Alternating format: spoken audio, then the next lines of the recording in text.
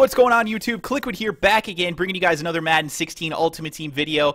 And in today's video, guys, we are going to be talking about how to make coins currently in Madden 16 Ultimate Team. There's a lot of different ways, and a lot of people have different opinions on it. So what I have today for you guys is a co-host of this episode with me, and that is the NIMBY12. If you guys haven't checked out his channel before, be sure to head on over to his channel. I will leave a link to that in the description below, and we'll also have an annotation pop up on the screen pretty much right now if you guys are interested in checking out his channel. So definitely go over there, check that out. He's got good content, and he definitely needs some more subscribers as well, so check out his stuff. But again, let's talk about how to make coins. So we're going to be, again, talking to the NIMBY12, and he's going to be giving us some suggestions on what he would do as far as the current content that's in the game right now. So NIMBY, tell me currently what you're doing in Madden 16 Ultimate Team to gain coins. Well, right now, thanks to it being Friday the 13th, using those most feared players to get the journey done. That's what I do today. Friday the 13th, get those most feared players done. Just get your Drew Archer, your Terrell Pryor, get those tall guys, get the journey done. You get about 60K and I think a Legend Pack, X Factor, Game Changer, and of course my boy Amari Cooper. So that's about 100K, and then you got packs. Yeah. And so And some of those packs, you get some really nice stuff. There's also like the Journey Elite Player Pack that you get. Yeah, you get some of that stuff. So if you're new to Madden Ultimate Team, again, go out here, like he said, and get some of these most feared items today, because it's Friday the 13th, so they are re-enraged. It's called Enraged this year, right? Yeah. Yeah. Okay. So they are re-enraged right now, and there's cards like the Drew Archer, like he mentioned, that is 99 speed, 99 acceleration. I currently have that on my roster, so I'm going to be working through some of these solo challenges myself today. I haven't even started the Journey 2 yet, but if, like he mentioned, if you guys haven't done that, that's a really easy way right now to go out there and do these solo challenges, because you're going to have the advantage of having the super tall, super fast, super athletic players going up against an average team. So it's a really easy way, and this is a great time to do it. It doesn't take long. I know it looks like it does because there's 64 games. It doesn't really take that long to do each of these, because there are quite a few of them where you pretty much just go into the game, kick a field goal, and you're done. So it's not too bad. And if you guys watch a couple of my previous videos on how to do solo challenges quickly, you can really get through those things really quickly. So definitely go out there and do that. I would certainly agree with that. Now, there's a lot of other great content in the game right now as well. One of the things that's currently a big topic is the Deion Sanders right now, which takes 200 elite badges to do. But the NIMBY12 has a suggestion for you. Rather than doing the Deion, what do you recommend? Now, if there's going to be some people that watch it that might still want to do Deion after this, but if you think about 200 elite badges, they're going for about 20K. It's harder to sell a 4 million card this early in the year. Instead, sell the badges 20K a pop. You're going to get around 4 million coins this early in this year. That's crazy with Thanksgiving promo coming up. We know Barry Sanders will be coming soon, probably. Oh, yeah, definitely. There's a real good chance that there's going to be a Barry Sanders for the Thanksgiving promo, which is coming up. There's a good chance that there could potentially even be a Deion available in that Thanksgiving set as well. There have been in years past. Deion is a big guy, obviously, on the Cowboys. Real quickly on my screen, you don't see this, NIMBY, but I'm showing the Drew Archer right now, which is enraged. 6'8". 99 speed, like I said, 99 acceleration. It's just ridiculous. This card's insane for a running back. At the moment, while it's enraged, I believe this is the best running back in the game, personally. Yeah. So, yeah, you're definitely looking at a beastly item there. And there's other items that you can put in as well into your lineup and not spend a whole lot. We looked before starting this video, and Drew Archer was going for somewhere between 11 to 15K, depending on when you were looking at it. Of course, right now there's one up for 10,250. So if you're planning on doing this solo, the journey, go ahead and go out there and get the Drew Archer and get some of these other guys, because you're going to do work with those guys and win very easily. But like he mentioned too, it's all about finding the right time to sell things in this game, and the elite badges is a really good point, because I think a lot of people have this idea that they should just stock up on things and wait all year, and then sell it for, instead of selling your elite badge for 25K, you sell it for 35K. And I understand if you've got 100 of them, that's going to make a big difference. But to me, I personally don't like to sit on too many things like elite badges unless they're going for super, super cheap for some reason. Because what ends up happening, guys, is that you lose out on some of the fun stuff that comes out throughout the year, and you lose out on the potential to pull really great stuff in packs if you're to pull packs at the right time and things like that. So I don't usually recommend holding on to cards. Badges are maybe the one exception, but even then I don't usually hold on to them. And like he said, selling them typically is going to be more efficient than doing a big set like Deion Sanders right now. So Yeah. so we've talked about doing the journey. We talked about not doing the Dion for most people, I would say, not going out there and spending 4 million coins on doing the Deion Sanders. But what are some other ways right now that you see to make coins in this game? I mean, are there sets that you're currently doing right now? I know you mentioned the MVP sets. There are a couple of those that you can be pretty profitable doing, but give us some tips on which ones you recommend doing and the easiest ones to complete as well. All right, yeah, this is going to take a little bit of coins, but if you do the journey, then you'll have enough coins to get at least one of these sets done. Yep. The Jacksonville Jaguars and the Rams MVP sets, because you can put the Blake Bortles and the Todd Gurleys in those sets, and you're done with the elites there. And then you just got to get yourself the road sign, some gold cards for like 1,000 coin. You got yourself 293 receivers that go for 200K or more. And I just did the Tavon set for about 150K and sold them for 270. That's really, really nice. That is the kind of stuff where you can easily make a profit. And after this video comes out, I imagine some of those guys might, you might end up having to lose. They might drop a little bit in price after this video comes out potentially. But still, if you're one of the first people to take tips like this and turn them into profit, you can really do great for yourself. So you mentioned the Jaguars. What was the other one that you said? The St. Louis Rams. Oh, that's right, the Rams. Yep. So these elite cards are not that hard to come by. So you can certainly go out there and do these sets for relatively cheap and turn them into major profit right now. So those are kind of the main sets as far as the MVPs go.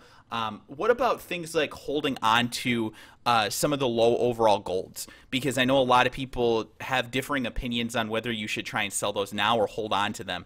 Do you have any opinion on, like your 73 overall golds and things like that?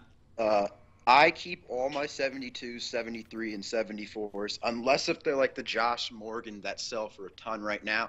Yep. Because I think the 72s and 74s are going to go in a trophy set down the road.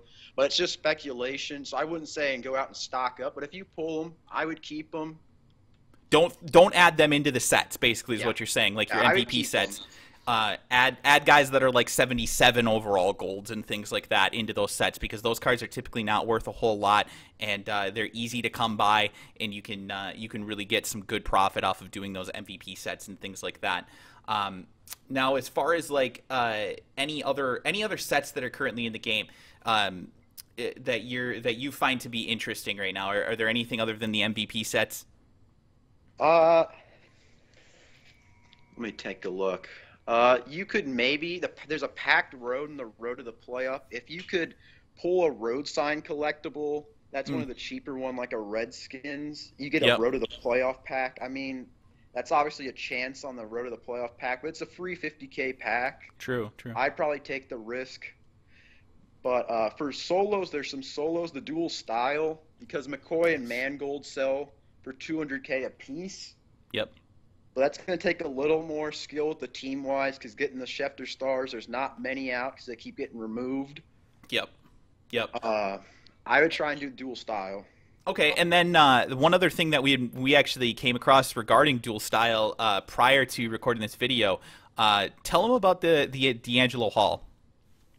Madden season cards come out every week. I think it's Wednesday they come out, sometime middle of the week. D'Angelo Hall came out in October. He's a defensive back, and he gives +7 to long pass at corner.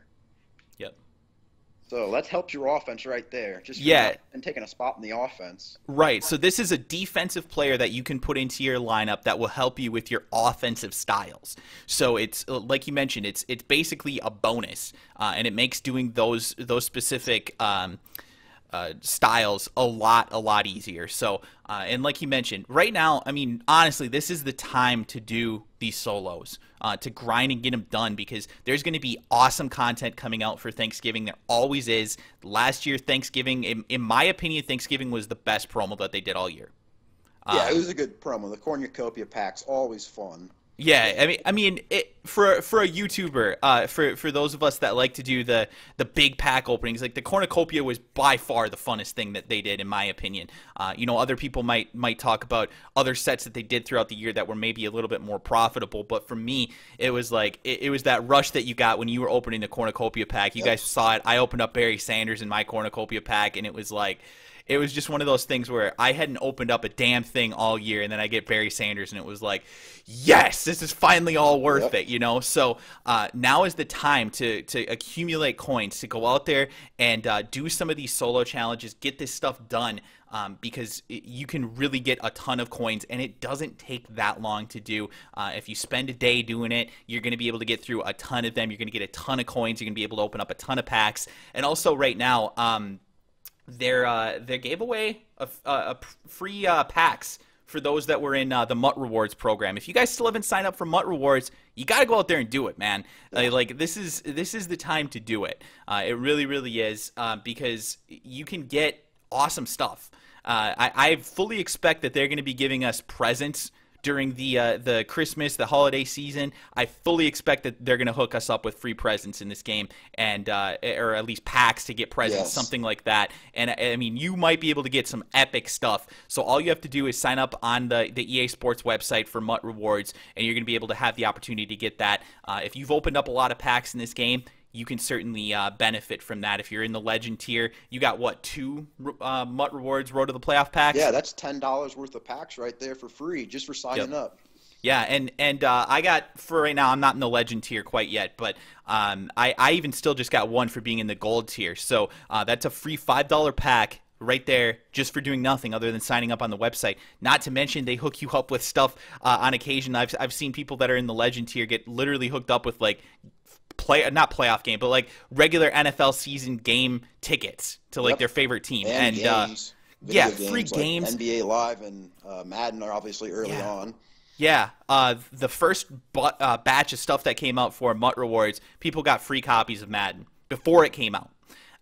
And I was pissed off because I was signed up on MUT Rewards and I didn't get anything because of various different screw jobs. But anyway, but anyway, though, you do need to sign up there for MUT Rewards, because you get stuff like this free Road to the Playoffs pack. And so, there's great rewards that you can get from doing that. But again, sign up on there, do that, get all of your solo challenges done right now. Do some of those MVP sets as well. Ones like he mentioned that you can complete with some of the easier to come across elite players and things like that, because you can really profit big time on doing those types of things. Anything else that you want to go over as far as making coins here in Madden 16 at the moment? The warehouse sets they added new. You can add any 10 uniforms, stadiums, and playbooks, and you get 3 badge packs. So if you have a big binder full, you can really stack up on badges. And like I said, you could put them towards large quick sales, upgrade to elites, and sell them. There's a lot to do with those badge packs right there. Yeah, that's actually a really good point. I totally forgot about all those things. There's right now there are actually a lot of different ways for you to get badge packs as well. And if you think about the fact that Deion Sanders can potentially be pulled, or not pulled, but the set can be completed, there are people that are trying to get the elite badges and even gold badges to upgrade to elite badges. So if you pull golds, if you pull elites, you can sell those things for a good profit right now.